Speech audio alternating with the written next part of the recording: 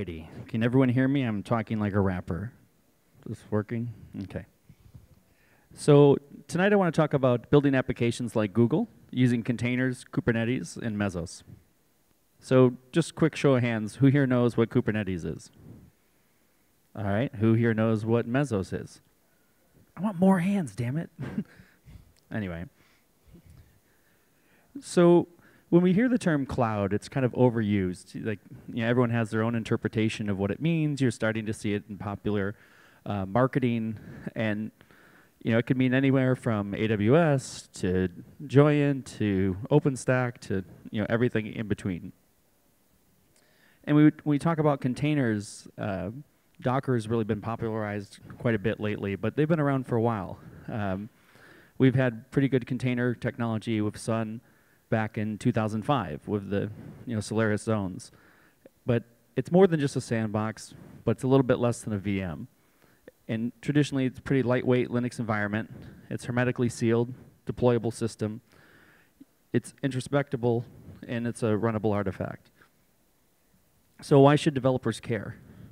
Like static application environments, reliable deployments, no stress deployments and updates. It's repeatable, runnable artifact, so it's really portable. So you can develop it on your laptop, run it anywhere that you want, and loosely coupled, so it's easier to build and manage. You can compose applications from microservices and mix and extend third-party services. So what we're really trying to do is keep programs simple and prefer to build smaller stateless programs. So when I look at this, typical row in a data center, I really have no sense of what is running on those machines, right? Like at best, I have some blinking lights, and I know, like, something's probably happening. It's blinking. So when I look at the whole cluster, I want to know what's running where and what it's doing and what resources it's using. And in a typical 2,000 machine cluster, you'll have more than 10 machine crashes per day, and that could be anything from a power supply failing, just a disk failure, something to cause it to go down. So you see, RAM failures, that's your averages, disk failures, averages, machine crashes, approximately, 2 a year, OS upgrades, not working, especially when you get in a world like CoreOS where it can do things in the background, you think everything's great, you go to flip over to the update and things don't work as expected. So I'm trying to use a different slide deck, so I might not get through all of this, but basically, talking about hardware, containers, cluster management, container management, and platform stacks for large distributed apps, and how do you get started.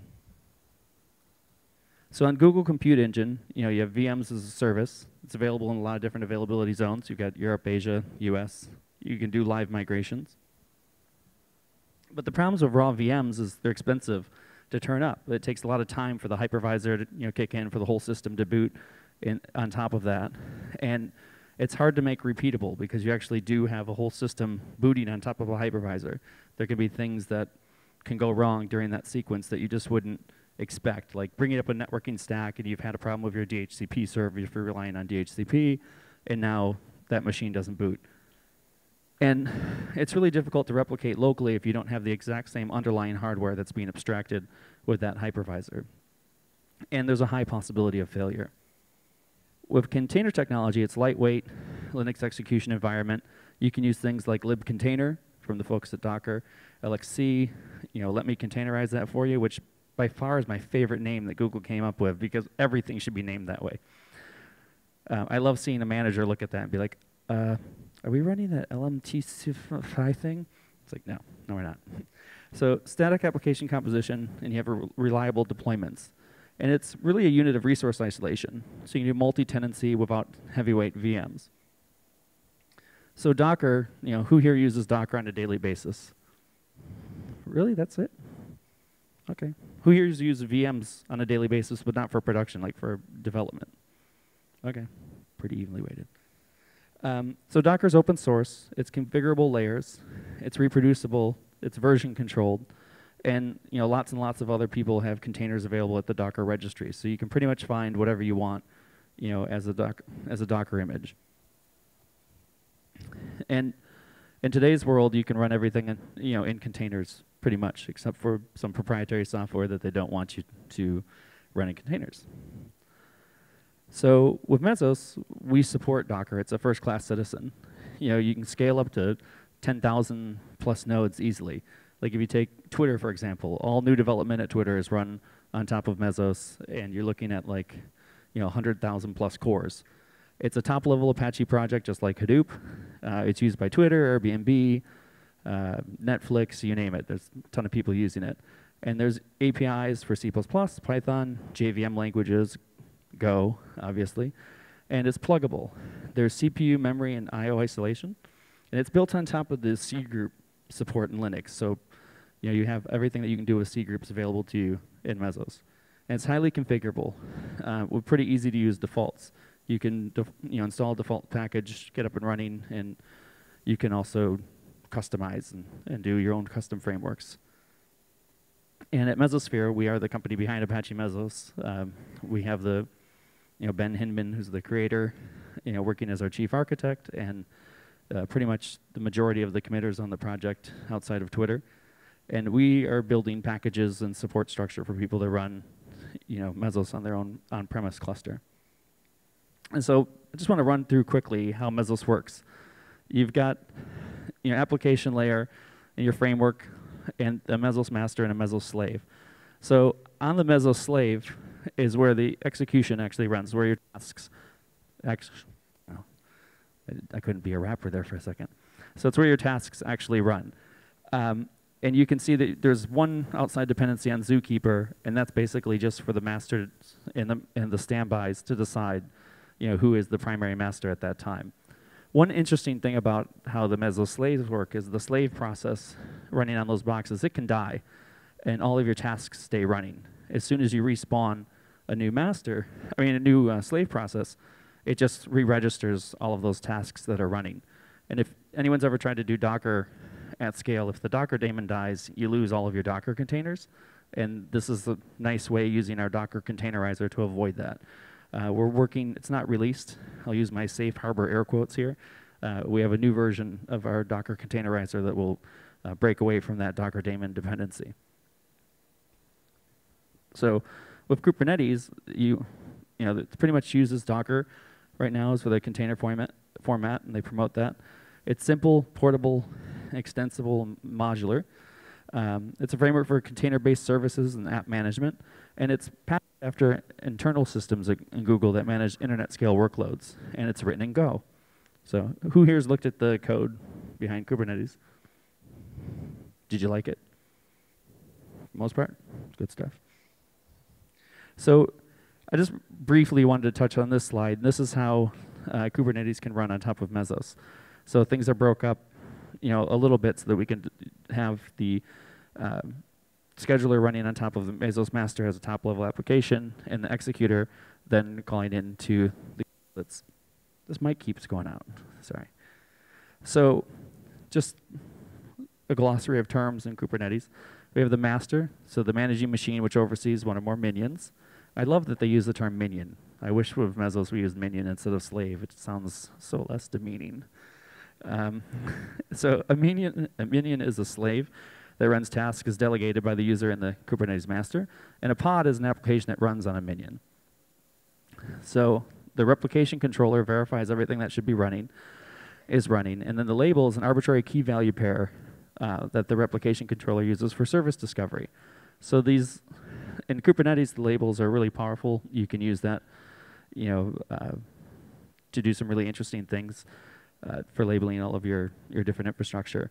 And then you have the kube config tool for configuration, and the service, which is an amalgamation of similar pods. So this slide's not the easiest to read, but you can kind of get the basic overview of how things work. You have the REST API. Everything's pretty easy to program to. It's pretty extensible. On the minion level, having cAdvisor to actually be able to get stats back about what's going is a pretty powerful tool. And the connection points with Kubernetes running on Mesos is that Kubernetes pods is basically a Mesos task group. The pod labels are Mesos task group labels and task labels. And label selectors are using the Mesos label service. And I don't know why that looks so weird. The replication controller is just Marathon, which is basically the scheduling component for Mesos, where you decide to kick off your new tasks and size them and set their configurations. And the Kubernetes service is just the Marathon service discovery. So this slide's showing the Mesos framework overview with Kubernetes, and kind of color-coded. I don't know how well you can see that on this one, but so you can see that the Mesos slave actually has the kubelet and the pods. So those are the different containers that are running there, and you have different executors like the Mesos executor, and here we have a Spark executor. And what's really interesting about if you had an existing Mesos cluster and you were going to also try out Kubernetes, you can have Marathon, side by side with Kubernetes. You can have Spark. You can run everything on one cluster. And at Mesosphere, what we're really trying to push is that, your whole entire, data center acts like just one compute resource. So one of the really exciting things that we've been working on is implementing Yarn as a Mesos framework. So we'll make an announcement probably early next month about that. It's in partnership with some big names that everyone in the room's heard of. So now you can pretty much run everything that you would ever want to do, be it a Spark job, be it trying to emulate your GCE environment on premise, all on your same cluster. So this is kind of a breakdown of how the Mesos master and scheduler works. So you can coexist with your current Mesos framework. So who here has used Kronos before? Anyone? That one guy. Awesome. You want a job? So Kronos is the distributed cron. So most environments you end up seeing pretty ridiculous setups where you have one box that's named like cron 1. Like you take Airbnb, for example. Back in their legacy pre-Mesos days, they had two boxes, one named cron 1, one named cron 2. And when a new developer would be hired, they'd go in, add their job, everything was great. Their editor would be configured to remove blank lines, and they would screw up the whole cron tab because they didn't realize there had to be a blank line at the bottom. And the job that was supposed to run on a Monday night didn't run at all, and nothing got updated, and it was a pain. So the people at Airbnb started to make a project called Kronos, which runs on top of Mesos, and actually just uses the whole cluster to make sure that your jobs are scheduled and run on time. And the Mesos master has an interesting concept for fairness. So it's DRF based, so dominant resource fairness between frameworks. So it's as the frameworks are written, they actually have weights applied to them so that you can make sure that your things run in conjunction with other things on the cluster. And that's just an approach that we've taken, and there's other ways that you could architect that. But a really interesting use case from one of our customers, we have a major hedge fund that uses our system, and each one of their data scientists, as they're working on their algorithms, actually implement them as custom frameworks. And depending on how well their algorithm did that day, the fairness algorithm is tweaked, and they get more compute resources. So the better they rate their algorithm, the better the output they get, the more compute resources they get. So there's kind of like, if you suck at your job, you get no compute resources, and your job never finishes, and maybe you don't work there anymore. So I thought it was a pretty interesting thing, having your people fight. Like, I could just imagine what those guys are saying to each other, like, hey, I got 12% of the cluster today. What'd you get? Oh, 8%? That's pretty sad. Wow.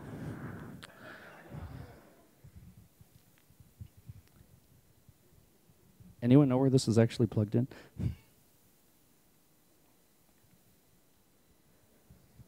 I got none of the cluster right there. All right. So moving right along. So in the Mesos world, the Mesos slave is actually the machine that's going to do all the execution. So you can kind of see the breakdown here in a little closer detail of how the tasks are run. So in a pure Mesos world with Docker, you would have your Docker container. You'd use Marathon to register that. You would say that you need this amount of CPU, this amount of disk, this amount of memory. And the slave that could handle that, running that container, would basically be given that task and say, run this container. So in our proprietary version with the what we call a Mesosphere manager, You imagine that was your Go app, and you had that inside of a Docker container, you launch one, and all of our metrics are exposed via a REST API. So you could write your own custom framework to look at like the inbound traffic to that Go app and decide that, okay, if I get to this threshold, I need 1 more, 2 more, 3 more.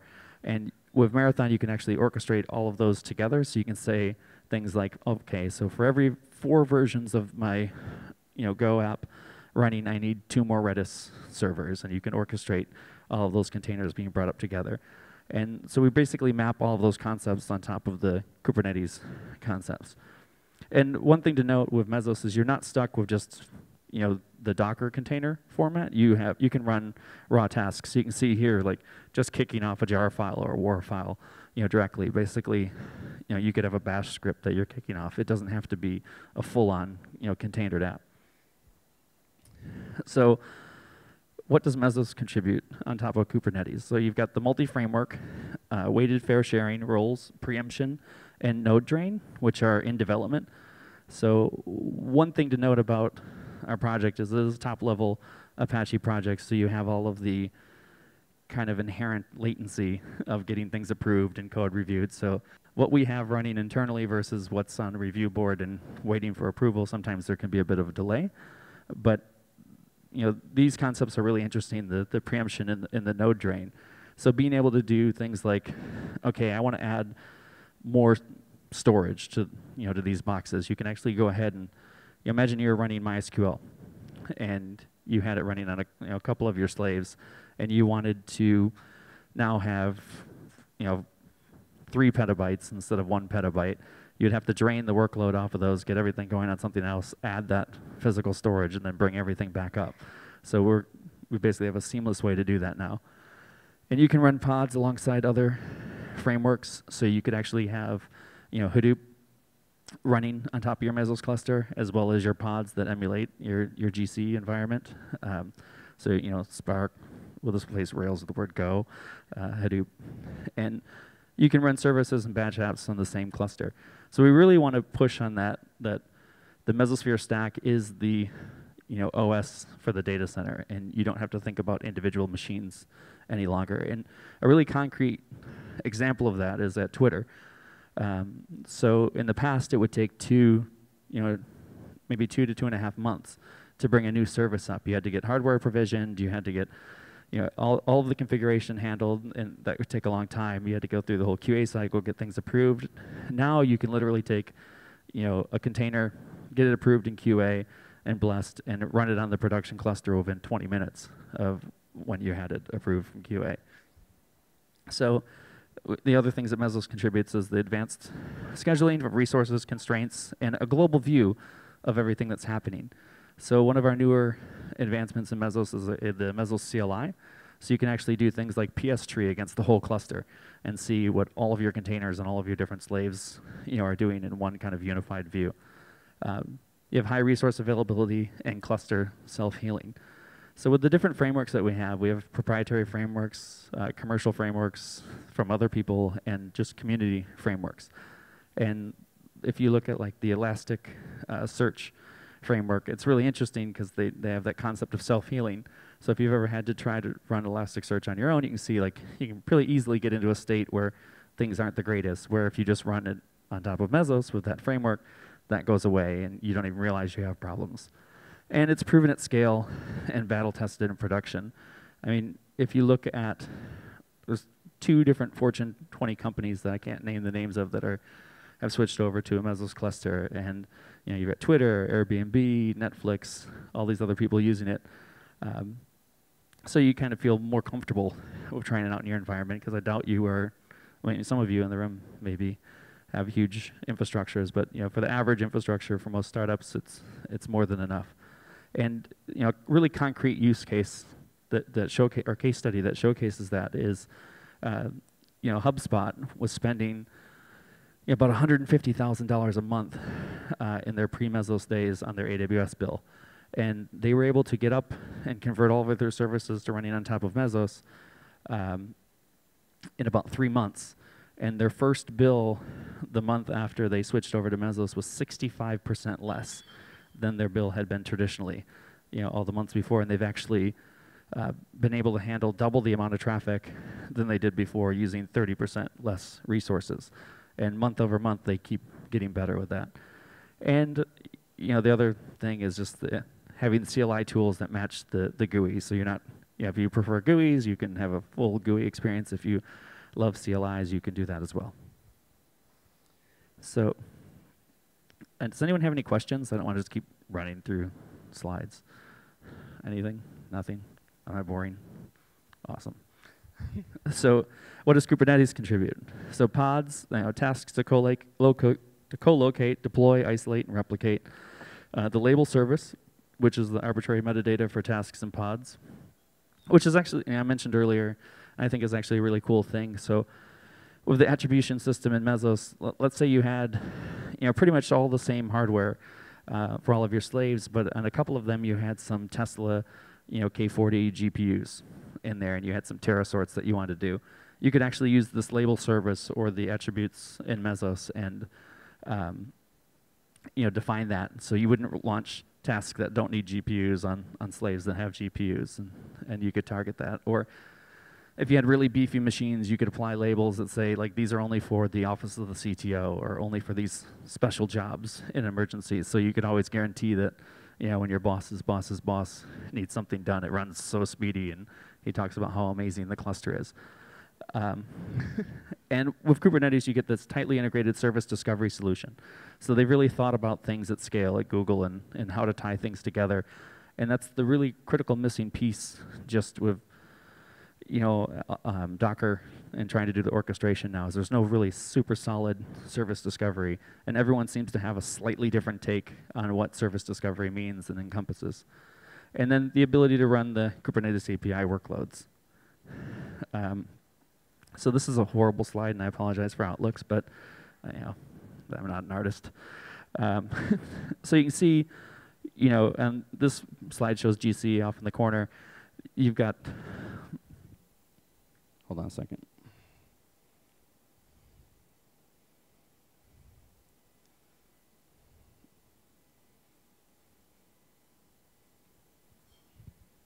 Okay.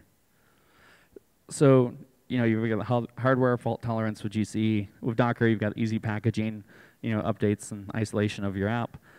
With Mesos, you have the scalability, elasticity, multi-tenancy, batch jobs, full utilization of the hardware. And with Kubernetes, you get that high availability, the service discovery, and the service aggregation. Why is it doing this to me? So this really allows you to have Google-like computing for everyone. So you can decide to use your whole cluster. So who here has heard of Google Borg before?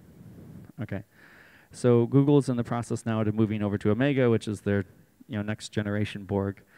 And you kind of get the best of both worlds with Kubernetes on top of Mesos. So you can do things in the kind of older paradigm. You can architect things a little bit closer to the Omega patterns that they're moving towards now. And just to kind of show some possible stack variations, you can have Marathon running next to Kubernetes on top of GCE, and it's Google's hardware and Linux underneath.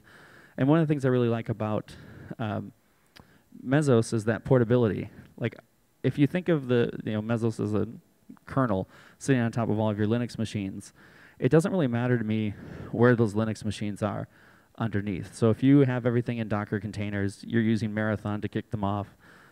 It doesn't matter to me if you're on AWS, DigitalOcean, GCE, on-premise, because it's all going to work across all of that. So it allows you to do some interesting hybrid, solutions. So then you just get to basically data locality issues. Like, obviously, you don't want to be running something in AWS and accessing data on-premise because it just wouldn't be very performant.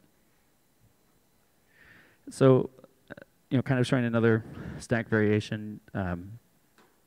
The other hardware cloud providers, different types of Linux, CoreOS, and you have that portability. There's no vendor lock-in.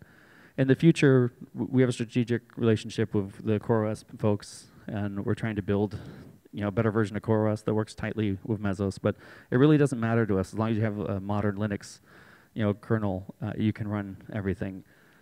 And in Mesosphere, the concept of isolators. So you could write your own custom isolators, for example. So if, let's say, you had some secret sauce and you were doing some better, you were the hedge fund and you're doing some better floating point calculations, utilizing, GPUs, for example, you could actually, implement that at the isolator level and provide that to your services. So these are just some static screenshots to show you what the, Google Cloud Platform with Mesos looks like. If you go to google.mesosphere.com, you can go through the process and bring up your own cluster. So you just choose the configuration for your cluster, if it's development or actually high availability. You can see the costs are fairly low, but also small instance counts. Go through, fill out the forms, and then launch the cluster, and it gives you kind of the cost per hour. I believe we still have credits available for this, so if anyone actually wants to try things out on GCE, we can get you a $500 credit. So you can, have, in a development environment, $500 will take you a long way when it's $1.68 per hour. So once the cluster is launching, you can see, when it's provisioned. Then through the Google Developer Console, you can see what the boxes are, where they're located, what the external IPs are. Now your cluster is ready to go. You can access it through the cluster VPN using an OpenVPN client and start to run tasks. So you can see this development cluster, it's been up for this amount of time. Nothing's really running on it. So in summary, you can you can build a complete stack for large distributed apps. You truly have multi-tenancy and really good resource optimization. And it's easy to deploy with no vendor lock-in. So these are just some links. Obviously GCE, Kubernetes, Mesosphere, and then the Kubernetes on Mesos framework, which is still in heavy active development. We have a strategic partnership with Google, to try to provide this. And, obviously being able to run on-premise or even in your own, cloud provider that's not GCE and test things out and know that you're doing it in a way that will run really well on GCE is pretty powerful for a lot of startups and smaller organizations. And some photo credits, because I don't like to just take photos. So at this point, just if anyone has any questions, I'd love to answer them.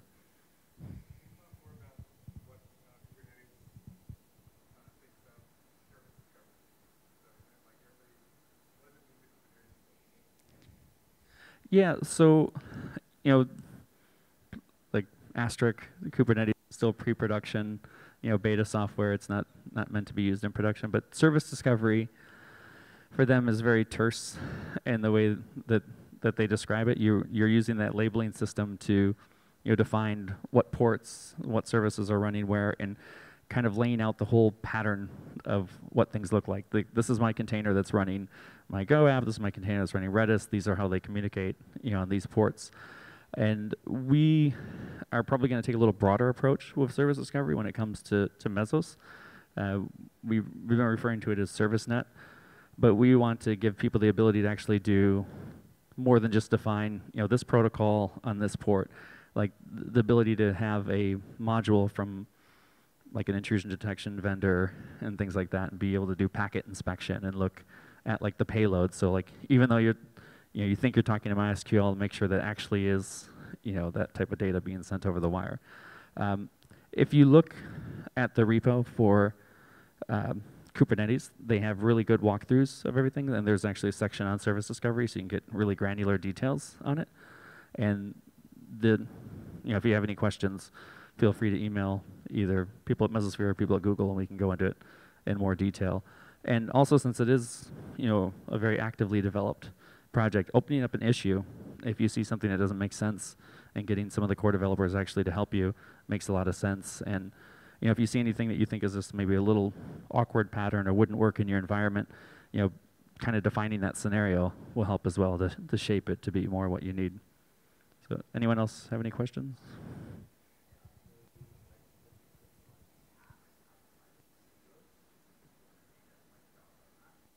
Yeah.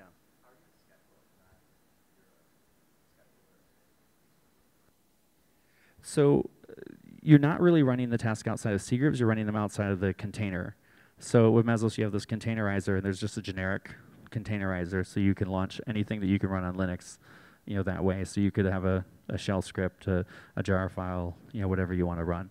And we've seen interesting patterns that people do. Like, for example, right now Oracle is not supported inside of any kind of the container formats.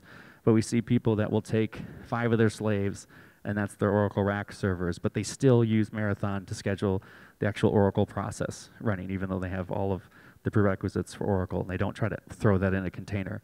So they don't violate their license, but they have the ability to say, if I need to rebalance or I need to do this thing, I can bring up 15 more, to do that and not violate my license as long as I don't go past this time threshold. So, there's no hard constraints of how you can do things. So, any other questions? In the back.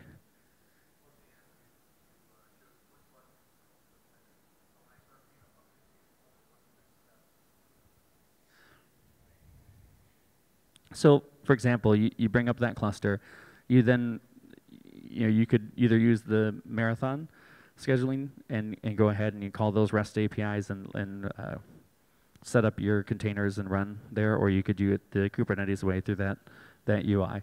So whatever you would be trying to run, you could bring up. So one of the things we did recently at Mesosphere is we took 5 of our new engineers that were going through the onboarding process, and we put them in a co-working space outside of our office, and we said, pretend you're a new startup and you're trying to bring up what you think is a typical stack, but your only requirements is that you have to use Docker and you have to use Mesos, and it has to work. And they went away for 3 days for this kind of dog fooding exercise and came up with a way to bring everything up, and then we basically took, we tried to break it after they showed what they built. And it was pretty amazing to me that these guys they were low end, kernel developer type guys, so they, bitched about things that all of us probably are willing to deal with, like, I can't believe how hard it is to run this Hadoop installer. And it's like, all right, whatever. But they got everything working. And some of the new things that we're adding in Mesos that I'm really excited about is some new primitives for stateful apps. So you won't have to do static reservations for things like HDFS. You'll be able to have, things like Cassandra, HDFS, MySQL all running without you having to statically say, these are the slaves that will do this. You can actually do it in a much saner way. And it'll probably be Q1 of next year where that's released and available. But, back to your question, whatever you want to run on the cluster, you can. One thing I really like about the GC environment is it seems like the costs are pretty low, and getting that $500 credit gives you a good opportunity to play around with things. And in comparison to some of the other providers that we have turnkey Elastic Mesos solutions on, the performance seems really great, especially if you can get yourself on one of the SSD-backed machines. So, any other questions? Okay. Anyone? None? Okay. No one wanted to say I should have made my slides prettier?